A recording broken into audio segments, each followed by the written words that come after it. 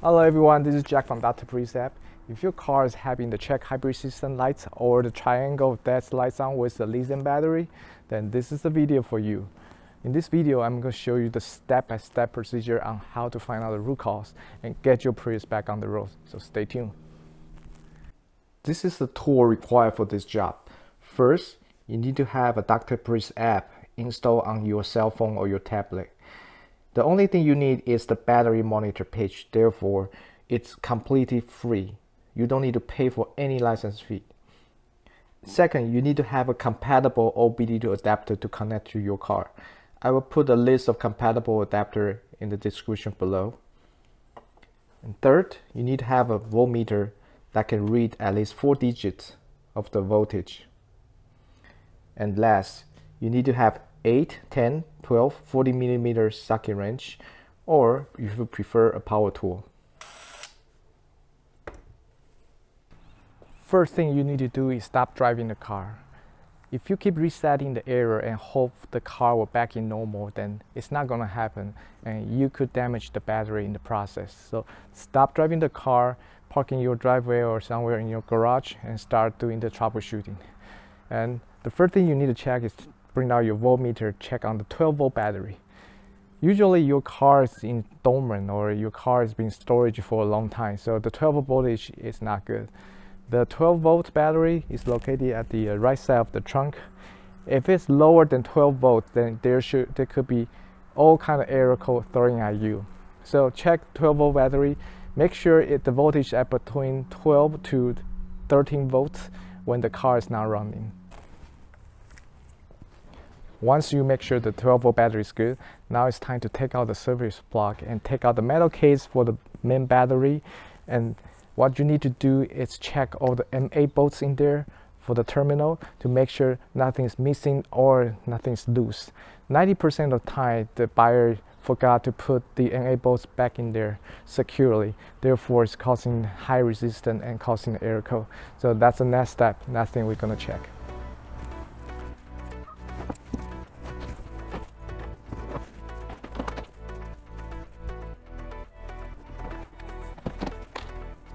Take out the service block.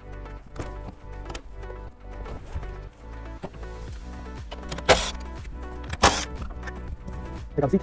There's a 14 in here.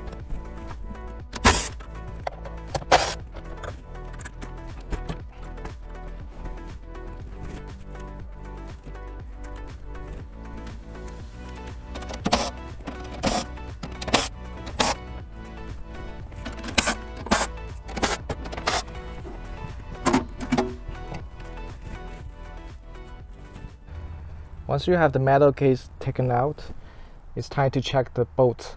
And I apologize, this is the prototypes for the next version, so it's a mess right now. But what you need to do is take out the cover.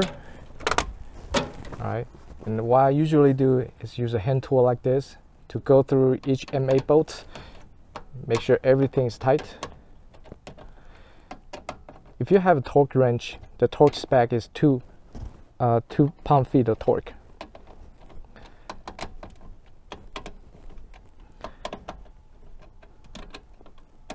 Oh, here we go. See, this one is loose. When it's loose, the internal resistance will be much higher on this one, and it will be voltage hike when you step on the brake or when you accelerate, and causing the error code. Okay, so now we found a problem. But I want you to tighten it up and continue to check for all the other bolts.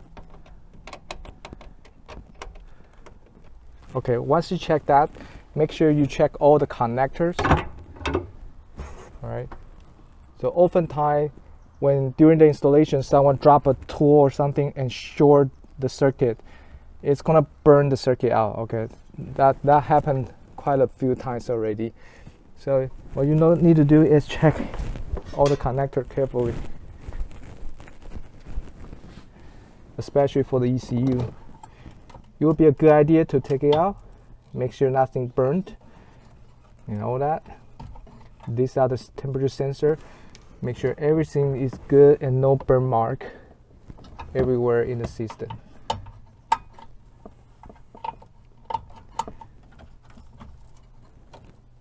Good.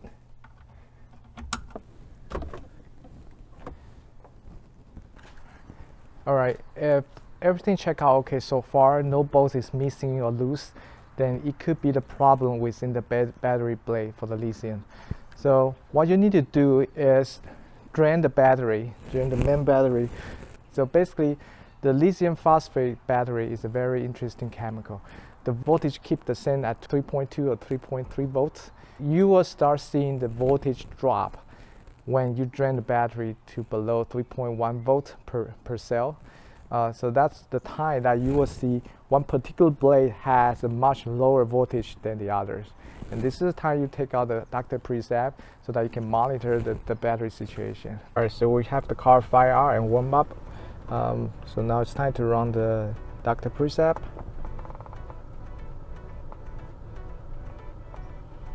All right, let's see. Okay, so as you can see, the voltage difference right now is only 0.0, so very minor. So, and the SOC, where's that? It's 60% state of charge. So what you need to do is turn on the AC and crank it up. Rear defroster, and you see the discharging now is start increasing. All right. And when this state of charge hit 40% or 41%, you want to stop the car and disconnect the 12-volt battery in the back, okay, for 3 minutes. That will reset this state of charge back to 60%. And doing that a couple of times will completely drain the main battery.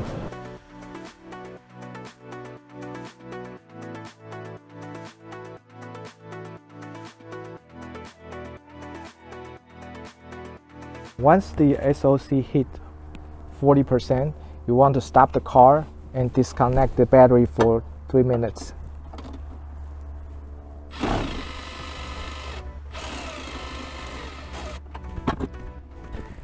And it has been 3 minutes, so let's connect the battery back.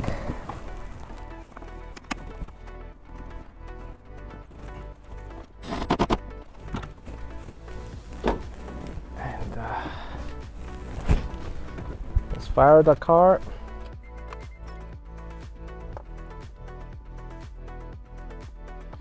You can see state of charge back to 60%. So sometimes you have to do it multiple times, right? Let it drop to 40%, turn off the car, reset the 12-volt battery, and then repeat.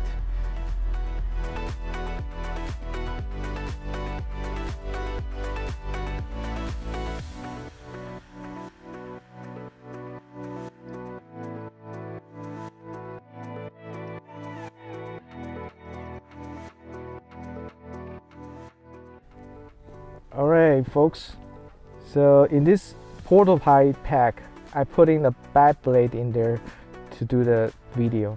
As you can see, we still have 47 state of charge, and the voltage difference already at 1.12 volts. That's the voltage dip I was talking about. Right? See, all the other has a uniform voltage except that one. So that's the problem that you need to fix. So to fix that, you have to take out the blade, contact us at nexpowerenergy.com, ship it back to us, and we'll do an inspection, repair, and then send it back to you right away. See? SOC suddenly dropped to 24% because the car detects the problem. It's way too big. So 1, 2, 3, 4, 5. This is number 5. So when you look at the battery, starting from the left side, 1, 2, 3, 4, 5. This one will be the one. All right, so you have to take it out or measure the voltage again with your voltmeter, make sure that's the one, and take it out and send it back to us. We'll get it replaced and send a new one back to you. And that's it for now, folks. I hope you like the content. I hope my tip and trick help you troubleshoot the issue and get your car back on the road. So if you like the content, hit that subscribe. We'll continue pumping out the repair shop series like this to help you. All right, thank you guys for watching. I see you at the next one.